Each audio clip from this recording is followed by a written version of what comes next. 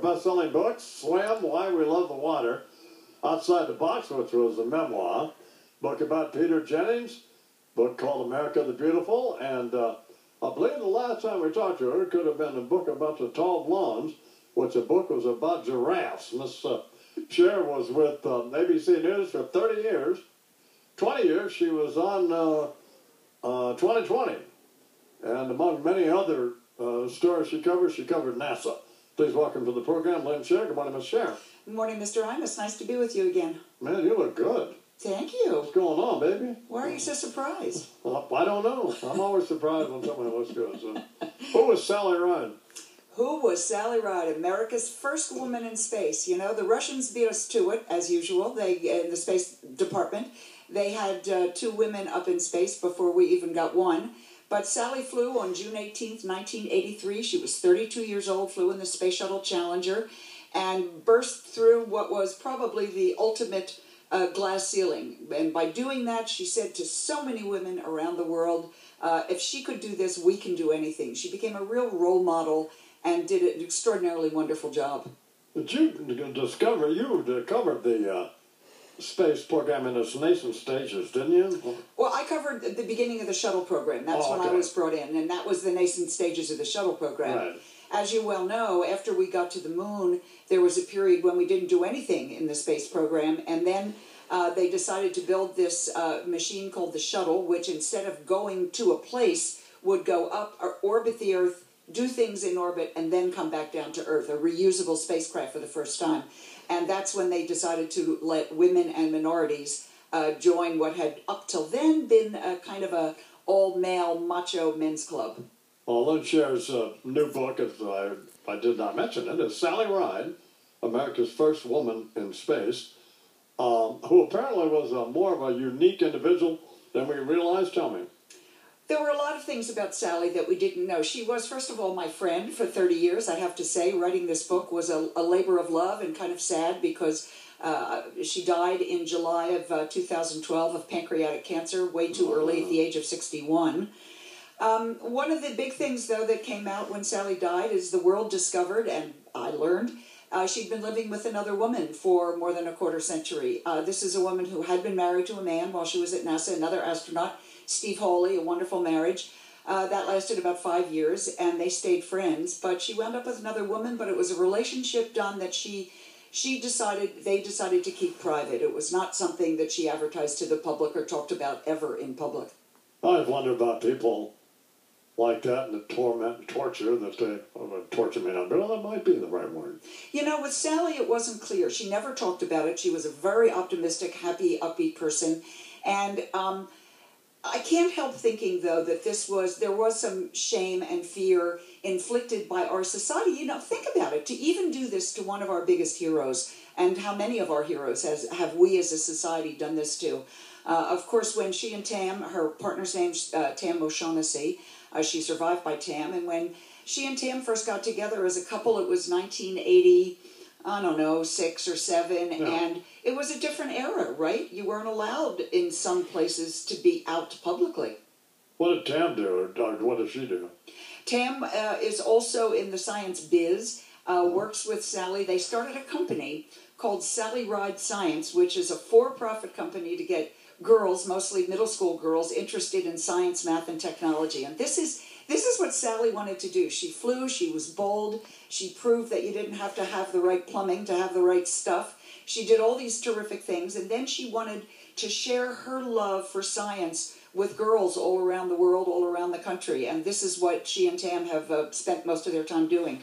How many women were vying to occupy the slot that Sally finally ascended to? When Sally applied, which was in 1977, when NASA first opened the doors to women and minorities, there were something like 8,000 minorities. There were something like 8,000 applications, and about 1,000 of them were for the kind of job that Sally wanted. But there were quite a lot of women, and she beat out most of those other 8,000. There were 6 women chosen in 1978. She was one of them, and of those 6, she became the first that was selected to fly. Yes, it was a competition, but kind of a friendly competition. They all knew one of them would go, and the question was, which one? Were there any clear attributes that she had that distinguished her clearly from these other women. Yes, from all the people that I interviewed, I did about 200 interviews for this book, and it seems that they wanted someone who was not a star grabber, somebody who was a team player. Sally had almost been a professional tennis player and almost made it, except for what she always said was my forehand. So she decided not to be in tennis. She went back to science. And I think I know that NASA really liked the fact that she was a team player. She was cool under pressure. Nothing riled her. She was a very private person, and yet she was full of fun. And I think they liked the fact that she also had great hand-eye coordination. And remember the robot arm, Don, the big Sure. manipulator arm? Sally did very well when she worked on that, and I really do believe a lot of that had to do with her tennis background. She looks a little bit like, speaking of tennis, and a woman who covers it and covers all sports, she looks a little bit like my friend Sally Jenkins. Do you know Sally? I do know Sally, and if you'll look on the book, you'll see a wonderful blurb from Sally, who loved the book, I'm happy to say, thanks to Sally. Yeah, there is that kind of tomboyish look to her, a word that, by the way, Sally hated the word tomboy, as if, what's wrong with tom girl? Lynn. I beg your pardon? I said not one I use, but go ahead. Oh, yeah, right, okay. In any event, yeah, she was just fun. You know, I refer to Sally as not an adjective, but a verb. If she were a part of grammar, she would be a verb. She was an active verb. She was a doer. 5'5½", very trim, always doing something, a wonderful friend, very mischievous, liked to play. But I don't know if you remember, I'm sure you do, Don, the run-up to her flight, the press was just awful, particularly, I'm sorry to say, the male press. The single worst question I've ever heard asked of anyone at her pre-flight press conference, a male reporter from Time magazine said, Dr. Ride, PhD in astrophysics, Dr. Ride, when you have a problem, when something goes wrong in training, how do you handle it? He said, do you weep? Well, that's idiotic. Wow, exactly. And now, to Sally's credit, she laughed. She turned to the pilot of the mission sitting next to her, Rick Houck, and she said, why doesn't anyone ever ask Rick these questions? So she was able to kind of defuse everything, which was really one of the great things about her. So how much did you know about everything about her before you decided to do the book? Well, by the time I did the book, I knew everything. Okay. I got the assignment a day and a half after she died, and that's because her partner, Tam, decided that all the fuss about the fact that it was now revealed that Sally had been in a relationship with a woman needed to be dealt with, and she wanted a proper grown-up biography. She and Sally had written children's science books together.